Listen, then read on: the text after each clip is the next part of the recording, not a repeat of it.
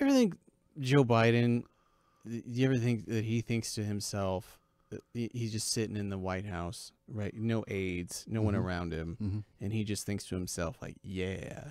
I finally made it. I finally made it, right? After and then 40 like years 30 seconds goes by, and then he goes, where am I? Yeah, I finally made it. He says again and again and again. Every 2 minutes. It's like a goldfish in the White House. Yeah, Joe Biden's life is basically just Memento, but it never ends. You know what I mean? Where he's just, everything is backwards, and he's just always trying to figure out, like, who killed my wife? You know what I mean? That's what he's just always doing, trying to find Teddy. So Joe Biden did this interesting thing that everybody talks about every time it happens. He fell on a set of stairs. Now, everybody says that this is somehow remarkable because he is old, right? Now, I used to say this as well, and then I moved into an apartment complex. And Spike, as you know this, the apartment complex that I moved into, even though it is ungodly expensive to live there, the elevators break down. And for some reason, the people who run that apartment complex, the vendor always doesn't understand how to fix the elevator. How many units are in your building, would you say? So, I don't know, 70 or 70, whatever. and you've got 2 elevators? 2 elevators. Right, but just 2 cars. That's it. Right. And to 70 residents. It's a nightmare. So I had to start taking the stairs. And one of the things I've learned is that stairs, contrary to popular belief, are indeed death traps. And so people will fall. And if you filmed every single time I tripped on those stairs and you put them in a compendium or a series of vignettes, people would say, Jack is an uncoordinated mess. Unfit for the job. Unfit for the job. His mental state is deteriorating. When Joe Biden does it, though, right, for some reason, for whatever reason, everybody's like, ha ha, look at the guy who fell on the stairs. We all fall on stairs. That's like making fun of people for getting water in their ear when they get into a pool. And they're like, ha ha. But anyway, this is hilarious because Joe Biden was actually on his way. Look at this. This is just a classic Biden moment. Am I right? Am I right? Yeah, this is old. This is oh, look at that. Right? And this is a funny thing about this. They will play this on Fox News on repeat. Jacob, can we kill the sound on this? Let me do a rendition of what happens on Fox News. Kill the sound, all right? And then put that clip back up on the screen so that we can see it. And I just want you to run it on a loop, right? Just never stop. Keep that train going. And what I would do, let us just say if I was Greg Gutfeld, is we would just roll this over and over and over and over again.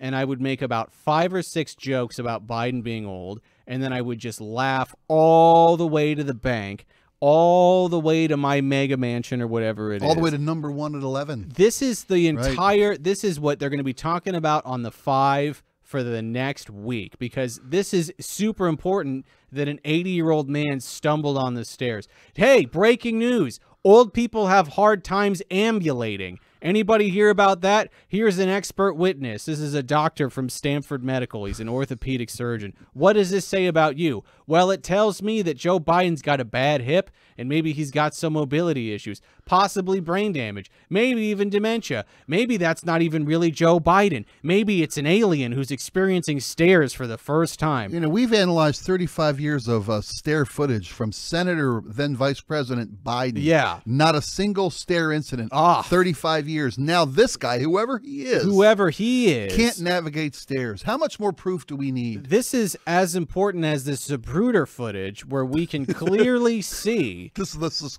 the scooter footage right here. That Bigfoot is indeed a man in a suit. Bigfoot, you're right. Right? And so this is what we've come to now as a society. We can get rid of this, Jacob. But this before you do, the other has, they're not even using the big stairs.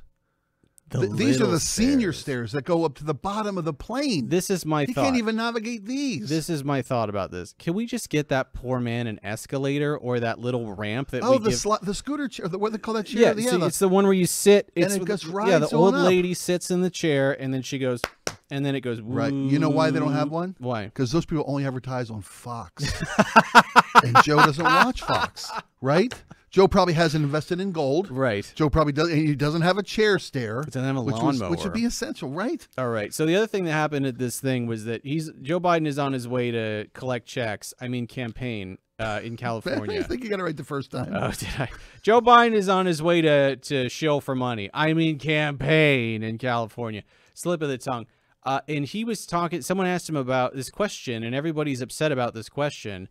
I thought this was a fine question to ask the President of the United States. Okay. Right? So here he comes, his dark brand and his aviator sunglasses, and here's the question that he gets asked. Mr. President, good afternoon, sir. Going to California, is this about coming up with a plan B for 2024? Does Gavin need to stand by? Are you ready? Yes, sir. Well, I'm looking at you. We're looking at you. Sir, Hey, whoa. What I came to tell you was, I told you we'd be announcing sanctions on Russia. Oh, so base. We'll have a major package announced on Friday. I'll be happy to sit with you all when doing that, okay? There's a look of confusion and fear in that poor man's eyes. Oh, I don't care. I love this guy. That's my guy right there. Because that was kind of, the audio was kind of low. He said, Yeah. Mr. President, you're going to California. Is this to have a plan B? Yeah, exactly. Are you going to ask Gavin about being plan B in case you're not up to the gig? Right.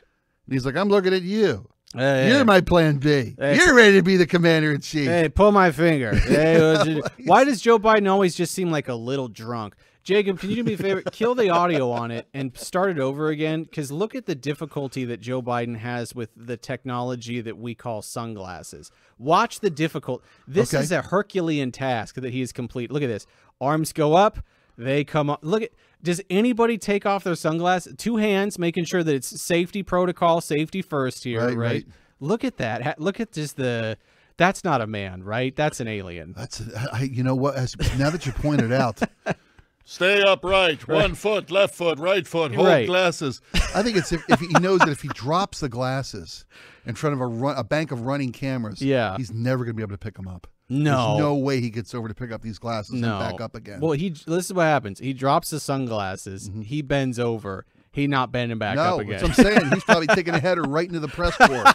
And that footage is tomorrow's feature on Fox for 5 straight hours. I will say this to wrap this up. I am glad that we live in the United States where we can make fun of our elected leaders and not get put in Antarctic prisons. Amen. Right? Amen. So I don't care how cheap the groceries are or how if I get my dime back after I put the cart back. Right, exactly. Someone's got to send a note out to Tucker Carlson that cracking wise about POTUS is better than $100 bread or whatever.